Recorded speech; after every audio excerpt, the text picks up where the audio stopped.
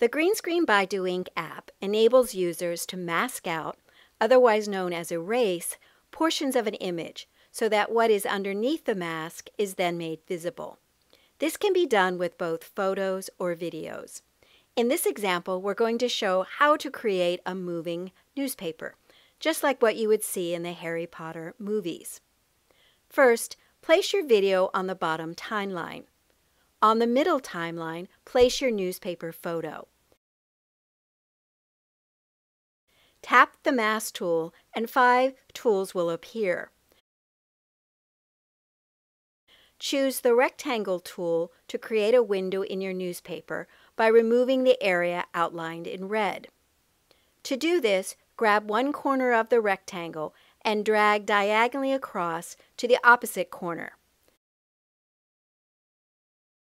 Then tap Done. Tap your bottom timeline, which has your video, and using a 2-finger pinch gesture, resize your video in the window and position it inside the view.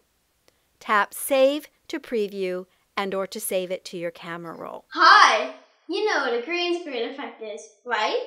It's used in the movies to make it look like the actors have landed on an alien planet. How cool is that? You now have a moving newspaper.